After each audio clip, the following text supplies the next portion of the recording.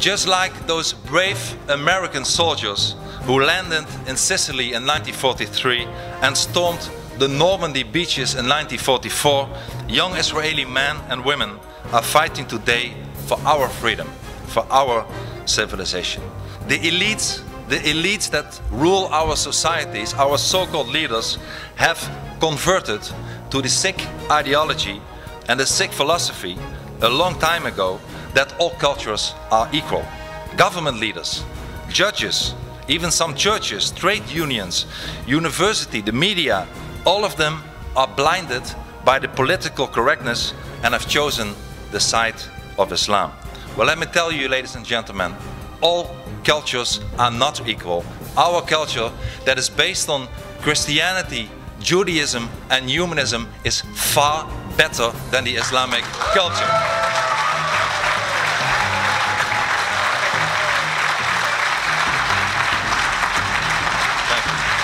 And many politicians seem to believe that their job is not to defend democracy and freedom, but to help to make the transition into Sharia law as smooth as possible. Ladies and gentlemen, I am often asked whether I have any answers to the problems and what those might be. Well, let me tell you, I certainly have the answers, even though many people in Europe don't like them, at least from the political elite. Let me tell you and mention a few of them. Things that we have to do to stop the Islamization of the West. The first thing, indeed, is to stop the cultural relativism. I believe we need in all our constitution, we need an article that lays down that we have one dominant culture that is based on Judaism, Christianity and humanism. Second, we have to stop pretending that Islam is a religion. Islam is not a religion. Islam is a totalitarian ideology. Islam wants to rule every aspect of society and every part of any person's life. Therefore, Islam should not be compared with other religions like Christianity or Judaism or Buddhism, but Islam should be compared with other totalitarian ideologies like communism or fascism.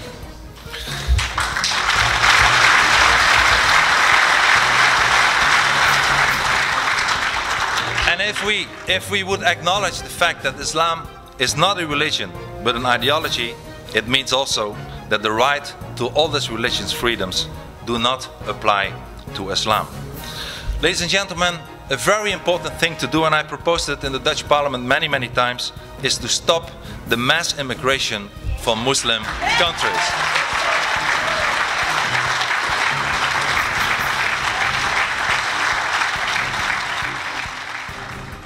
And in order to preserve our own values, our own identity and our own culture, not one person from Muslim countries should be allowed to emigrate to our societies anymore.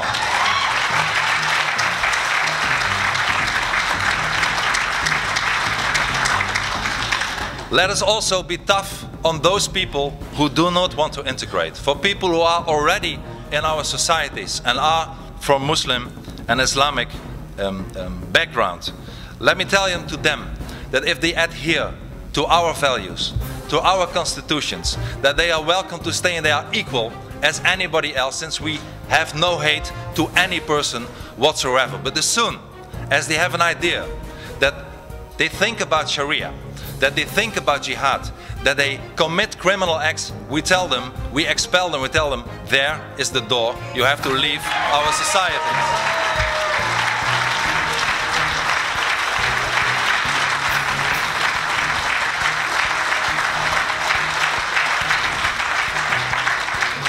And I also believe that every member of a non-Western country that wants to come or already is in our societies should sign a legally binding contract of assimilation and pledge of allegiance to our societies.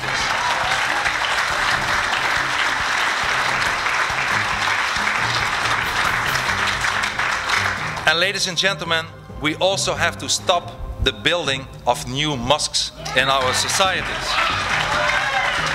Yes.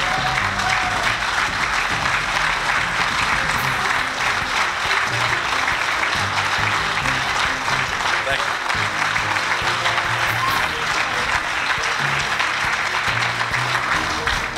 And I believe we should not allow one brick for one mosque to be built in our Western society as long as no churches or no synagogues are being allowed in countries like Saudi Arabia.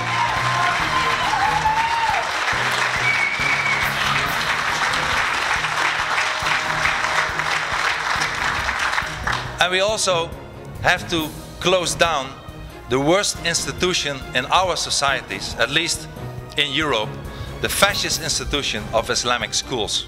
Ladies and gentlemen, schools where young children who should assimilate and become full members of our society are being raised with an ideology of hate, with an ideology of terror. We should close down all the Islamic schools.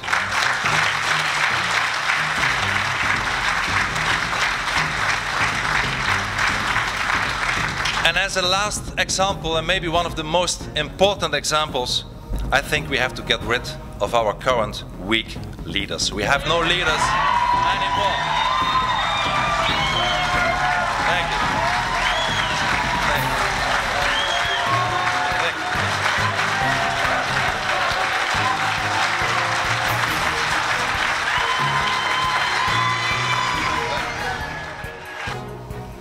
you. In short, we have to go on the offensive and we have to start fighting back. We must no longer allow ourselves to remain seated in our armchairs and get trampled over. If they bombard us with Sharia law, we will bombard them back with our human rights. If they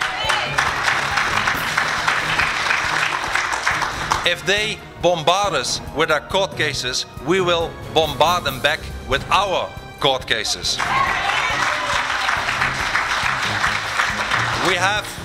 We have, ladies and gentlemen, finally we have to start fighting back and show that millions of people all over the world are sick and tired of it all and refuse to take any more. We must make it clear that millions of freedom-loving people are saying enough is enough. Ladies and gentlemen, we all have to struggle, and indeed it is a struggle. After fitna has been screened for the first time last year, there were many threats to economical boycotts to my country, the Netherlands. The beautiful Dutch flag was burned all over the Middle East. Indeed, I am myself being prosecuted by my own government in my own country. While countries as France and Jordan are also considering to prosecute me. I have been barred on the kind invitation of my friend and colleague Lord Malcolm Pearson to enter the United Kingdom. I will never be allowed to enter the Republic of Indonesia anymore. The most radical imam in the Netherlands is also demanding huge compensation and suing me. A parliamentary bill currently in my own country, the Netherlands, is drafted with the aim of protecting Islam for criticism.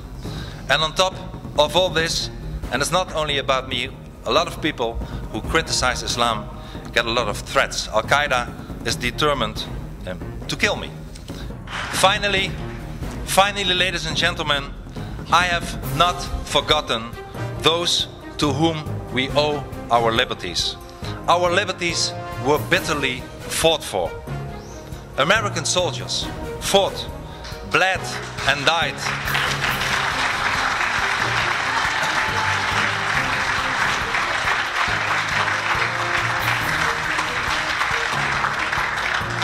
American soldiers fought, bled and died for European freedom. Ladies and gentlemen, American soldiers did not die for an Islamized Europe, they died for a free Europe.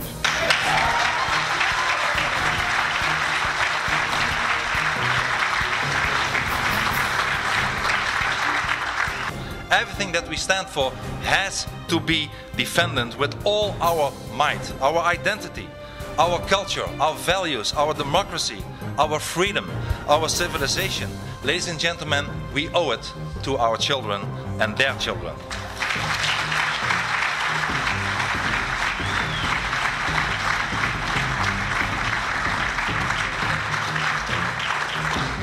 We will never give in. We will never give up. We will never surrender. Thank you very much. Thank you. Thank you.